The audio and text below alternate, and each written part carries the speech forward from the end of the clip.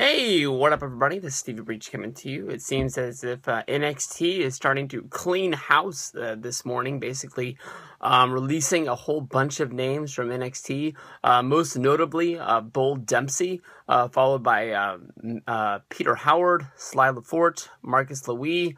Some of these names are guys that you might know, seeing how Bold Dempsey was featured on a few NXT takeovers. He was one of the guys that they built up as being undefeated. Then he lost his streak to Baron Corbin. And from there, it looked like it was almost all downhill from there, because about the time that Bold Dempsey had the big match with Baron Corbin, they actually brought in Kevin Owens, who basically has the same look as Bold Dempsey. And you didn't think that they would keep two wrestlers with basically the same size. But from there, basically, they started an angle with Bold Dempsey where William Regal started to make this guy lose weight and get into shape, where they actually released a t-shirt for Bold Dempsey to get Bull Fit.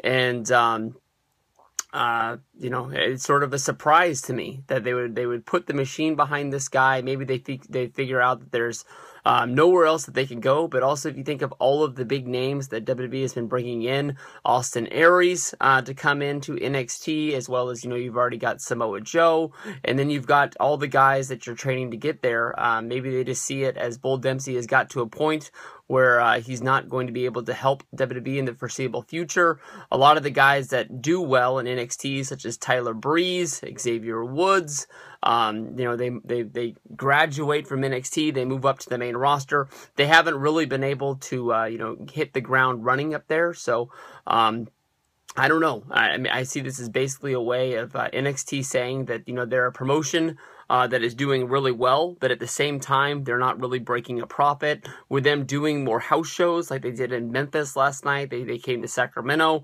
they're going to Dallas. I can see them as starting to make more money. They're definitely going to be touring more. Maybe they can get this promotion to actually draw a profit, which is going to make Triple H look like a genius. But as of right now, it looks like they're cutting costs, and that means cutting wrestlers.